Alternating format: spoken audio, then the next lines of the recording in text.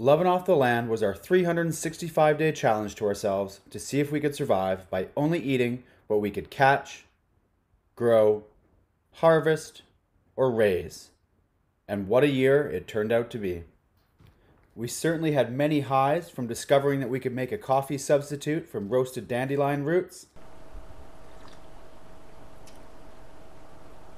Wow, that's actually so close. Like that bitterness and the aroma, and like, now I do wish I'd done this earlier. But faced our challenges as well, like having our greenhouse destroyed in our first winter storm. But to tell you this story, we're going to have to take you back to the very beginning.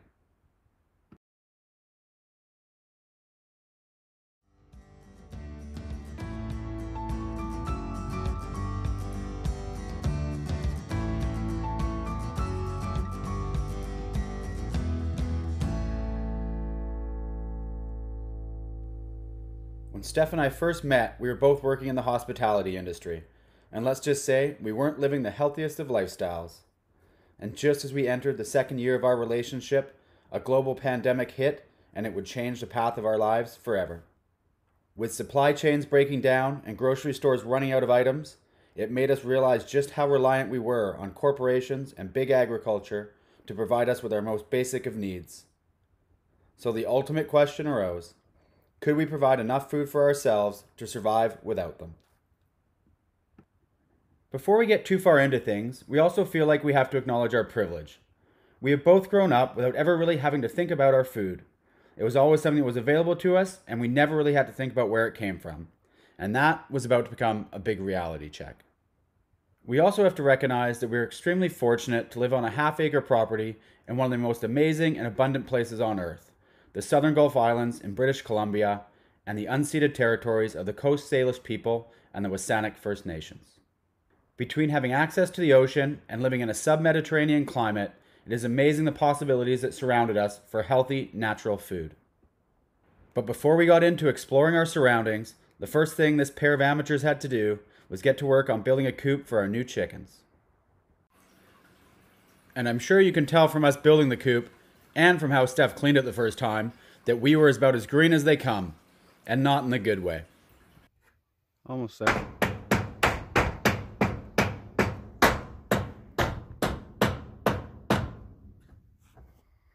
One more.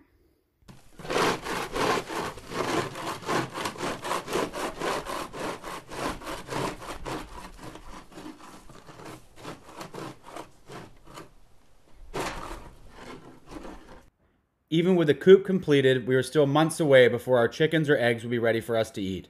So we were relying heavily on seafood for the first few months. And what a great start it was.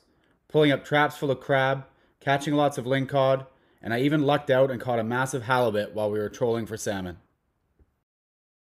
But that excitement didn't last long.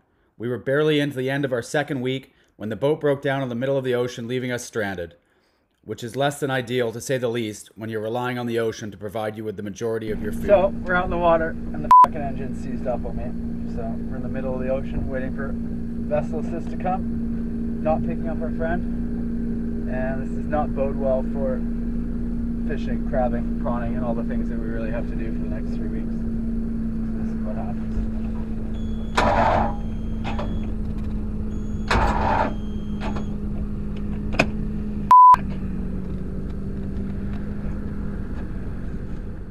We managed to scrape by for another month until it was time to harvest our first turkey. Taking the life of an animal was not something either of us had ever done before, and we certainly weren't looking forward to it. This was very emotional for both of us, but this was a life-changing experience where we will never look at our food the same way. It's hard to explain to someone who hasn't done this before, but it was this exact moment that gave us a new appreciation and respect for our food that I don't think will ever go away.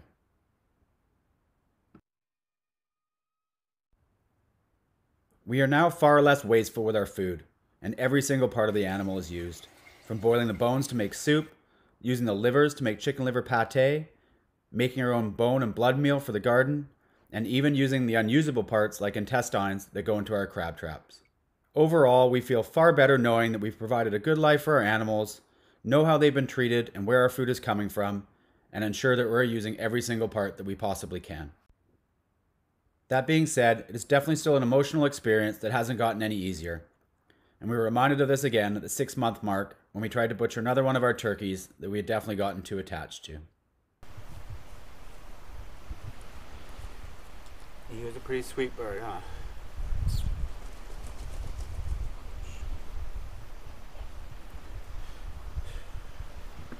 Okay. Raising poultry was new to both of us, and after reading the millions of different views that there are online, we had no more clarity than we did when we first started. One of the opinions that we constantly went back and forth on was whether we should clip the wings of our ducks so they couldn't fly away. After putting this off for far too long and far past the recommended age, one of our ducks decided it was time to spread her wings and take off and fly out into the bay. While Steph and I panicked for hours, chasing this poor duck around the bay with a giant fishing net, we did happen to notice a couple of our neighbors sitting out on their deck enjoying a glass of wine while watching the show. After 3 hours, I don't know if we were more frustrated with not being able to catch the duck or with having to watch our neighbors polish off a bottle of wine after we hadn't had any in months. We decided to call it a night and hope for the best. After a restless night for Steph and I, we woke up to find Mama Duck sitting right outside the coop like nothing had even happened. And from that point on, we decided to roll the dice and let our ducks live free and come and go as they please. And so far, we haven't lost one yet.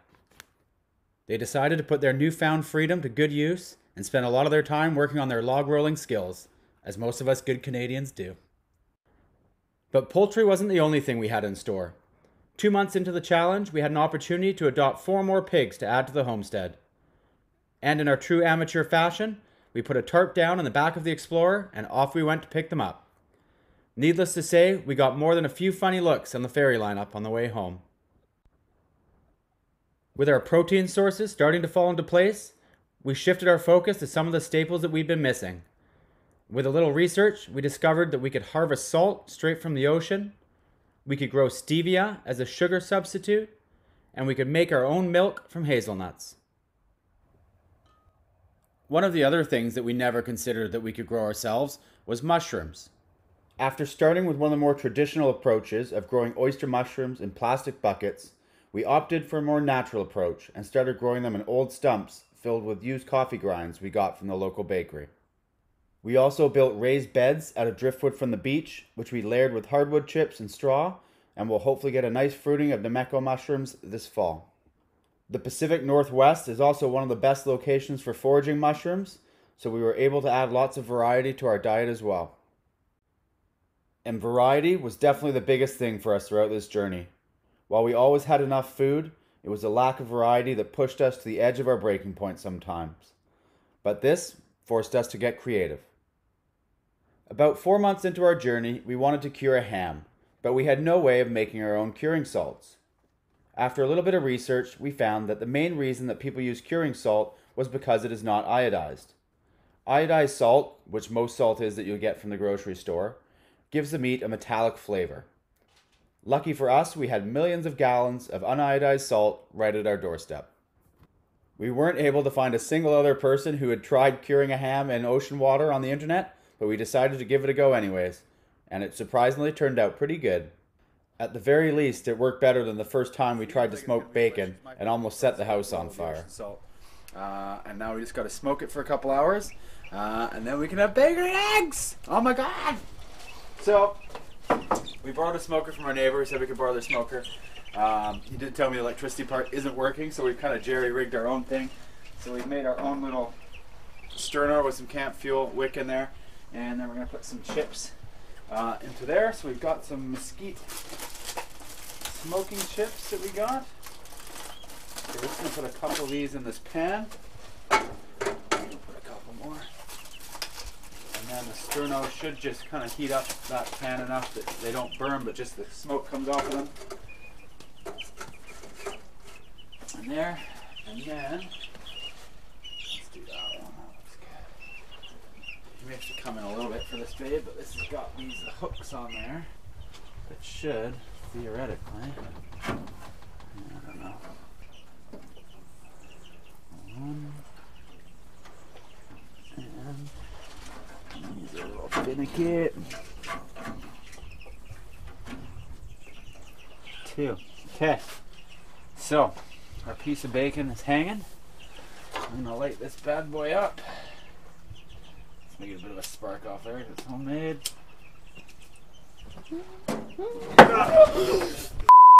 Extinguisher! Extinguisher!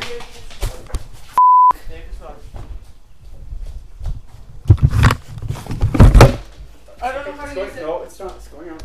Are you sure? Oh. Okay, this is why you don't make homemade things.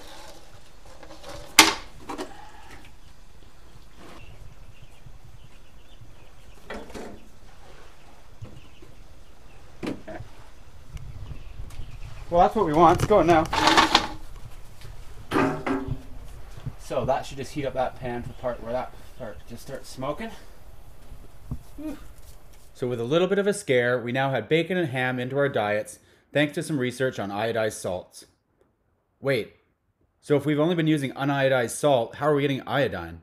Yet another thing we haven't had to think about when it's come to our food. Historically, people have struggled to get the recommended amount of iodine into their diets, so it is now artificially added to most table salts that you would buy at the grocery store. Well, I guess it was time for us to do some more research. Luckily for us, we had already been getting some iodine through some of the seafood we have been eating regularly, but definitely not enough. The good news was, the food highest in iodine was seaweed. So off we went to get some kelp. And while this definitely wasn't our favorite, we managed to come up with a pretty good seaweed salad that we both enjoyed and ate regularly throughout our journey.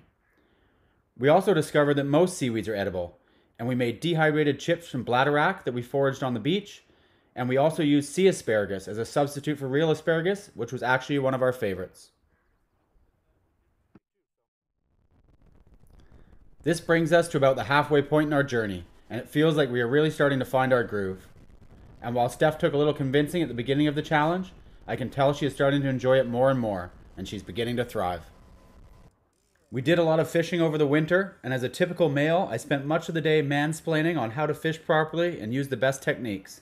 I quickly learned to shut my mouth that day as Steph reeled in 3 times as many fish as I did. Woo! Got one? Number 2, baby! Are you winning 2-1 now? Yeah, I am. Shit, don't drop it back in the ocean. Come on, there. If you dropped that, that wouldn't count. Yeah. I'm never going to hear the end of this. I think Steph's pulled up the 3rd. No, I think it got away. Yeah, good. It's food for both of us, mister.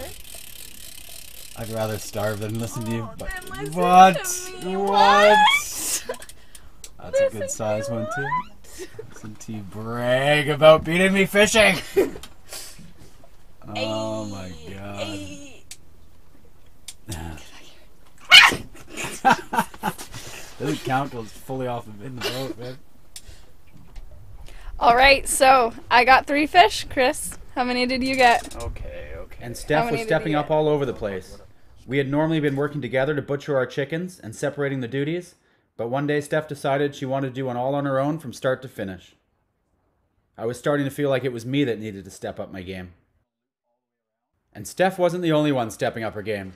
We had a little extra help from our friend Simon, who comes to stay with us every year. Hi, Stephanie. Hi. What are you gonna do tomorrow? How you doing? Good. We're gonna go pull up the crab traps and do some fishing tomorrow. I got fishing trips for my lunch. That's right. Want to take one? I miss you. I missed you Stay too. down. Ready? Right. Let's hit it. For those of you that have been following along with our journey from the beginning, you know that Simon turned out to be one of the highlights from this challenge, and he kept us motivated and working hard. Chris. Time to wake up. What? Breakfast time. Not yet.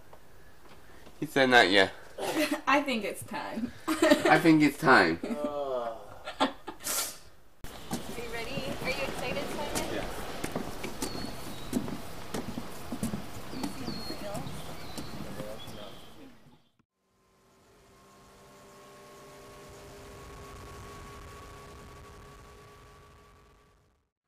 Gently. Slow. I'll keep going. How many more?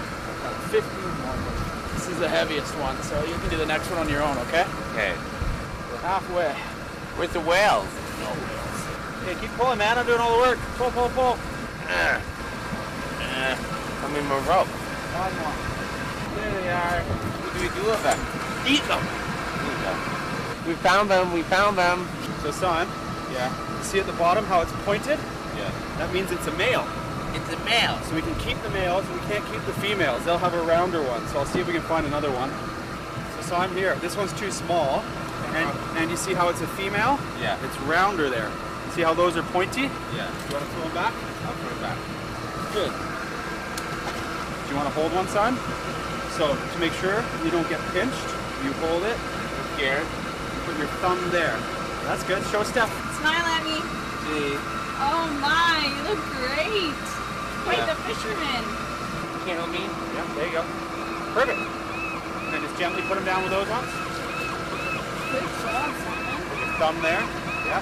Whoa. You're okay. I got it. Perfect. Put them down with the other ones. Simon, how many crabs do we have?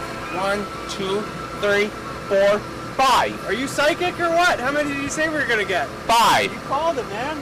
I think that's all the crabs. I think that's all the one in this trap anyways. I think that's all the crabs. What do we do next?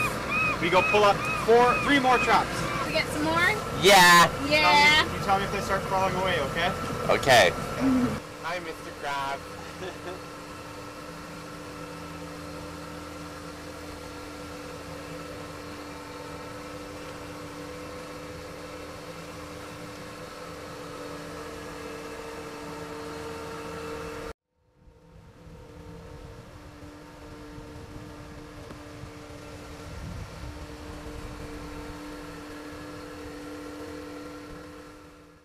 Yeah.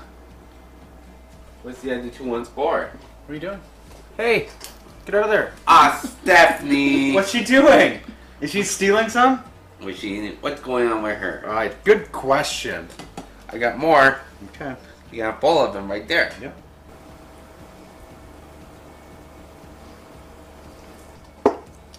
All done? All done. High five.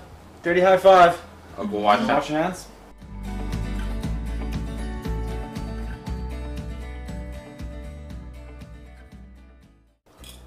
It tastes good. Yeah? Did you even chew it yet? Yummy? Yummy. Good. What about your salad? I'll have a taste. Well, not just the crab. You gotta eat the rest of it too. Get some green in there too. Try the lettuce. Yummy. You like Yeah, it? you like it? Yeah. Yay! That sounds healthy. Okay, you enjoy. Okay. Okay. I am leaving. Are you leaving? Yes, I am. Time to go. Did you have a good trip? Yeah. Okay, let's hit it. Okay. Okay. You say goodbye to all the chickens and the turkey? Bye, chickens. Bye, turkey. What about the ducks? Bye, ducks. Okay, let's go.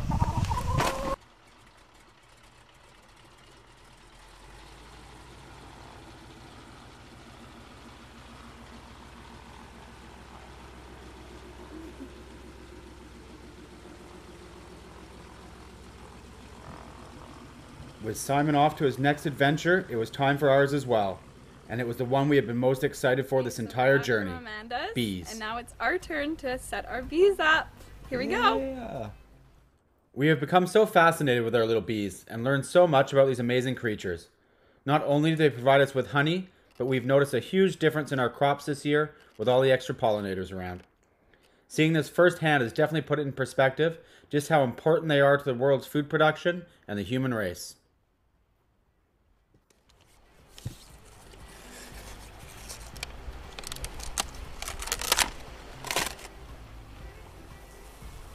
There we are.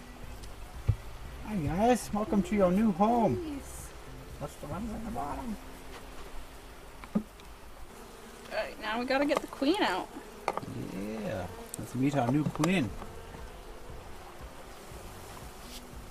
And then the queen is in there. Can you see her? I want to make sure she's alive. Yep, she's moving. Yeah? Yeah. Let's see. The light's way better here, so it's kind of So right in there. I'm gonna open it up a bit.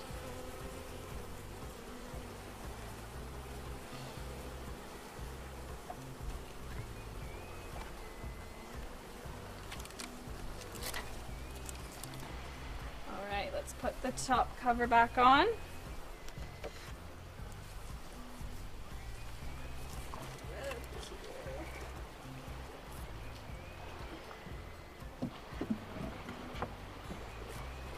All right.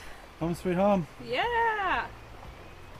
We're waiting to see what it's like in the morning, eh? Let's see. These little guys, I hope they're okay. Buddy. They sure pooped a lot over the suit already. Yeah. I just want to like sleep out here and watch them for hours. Yeah, totally. Alrighty. Good job, babe. Your first bee package. Ah, can we get 7 more? Yeah, I know, right? Already we're They're like, "Yeah, that's good addicting. now." Hey guys, it's been about 3 days since we got our bees.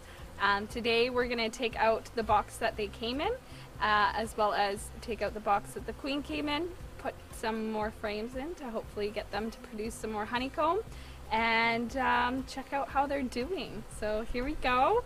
Gonna lift the lid very carefully. Don't want to bother them.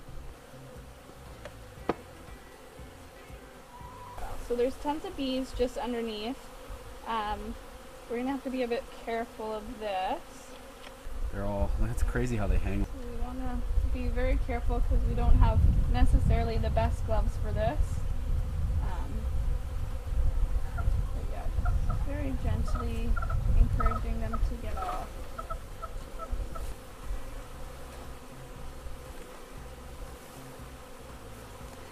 Maybe lean it against the other stuff there. Okay. Oh, bees. So many bees.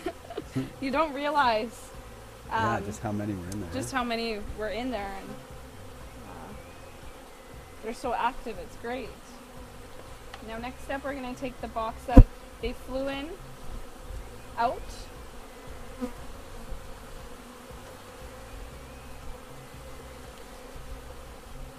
And I'm just going to place it right beside the hive. There. And then also the sugar water that came with it. We're going to take it out for now, so we can put the rest of the frames in the beehive, and then we might put it back. We'll see how much is left.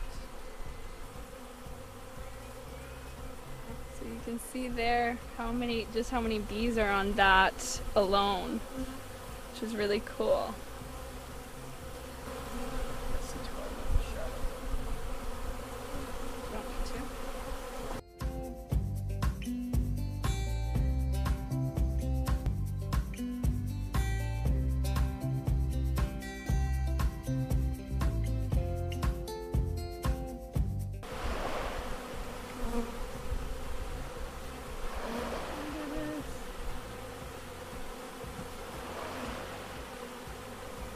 So exciting. So exciting. Okay, so we got the frames in there.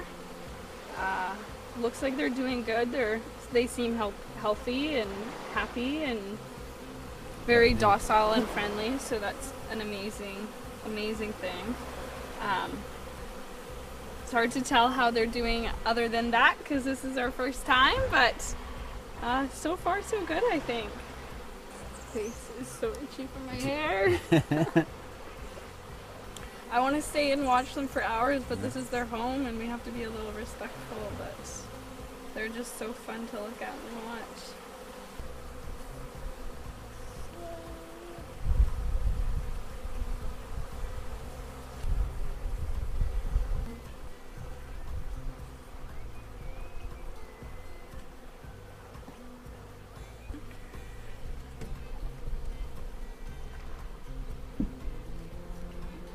We'll probably leave this for a little while just so we can make sure we don't take any more and make sure they're making their honeycomb and laying babies and all that fun stuff.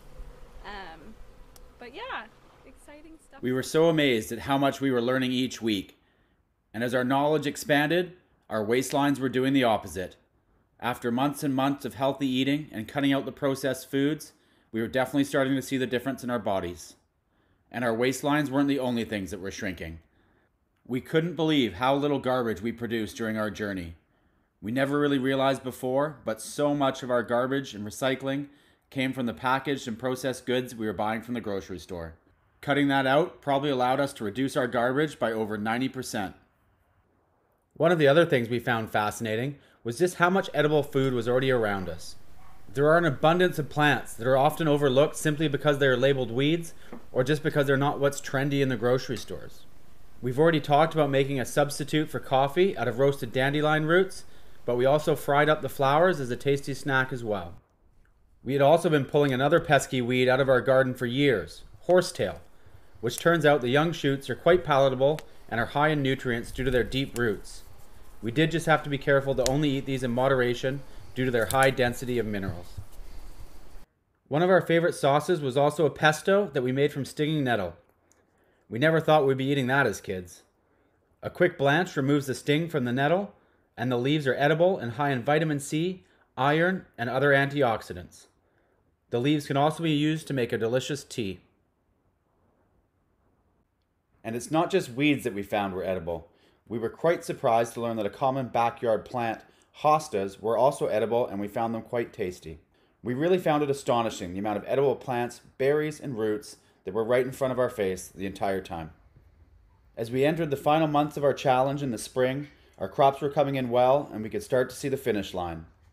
We also discovered new fruits and vegetables that we didn't know would grow in our climate zone, like kiwis, olives, and lemons. We continued to look for ways to be more sustainable and how we could provide our own food for our chickens, our turkeys, and our ducks. We even added some baby quail to the list of our poultry, and we also started hatching our own eggs in an incubator.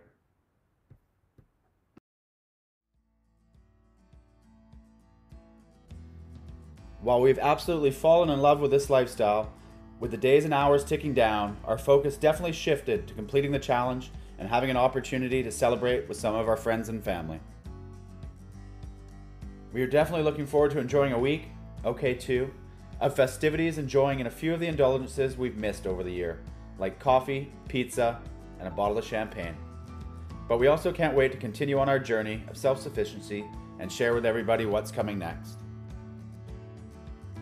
If you would like to see more about our challenge and learn more about any of the topics that we've covered in more detail, you can hit subscribe below and check out some of the weekly videos that we've been posting from day one.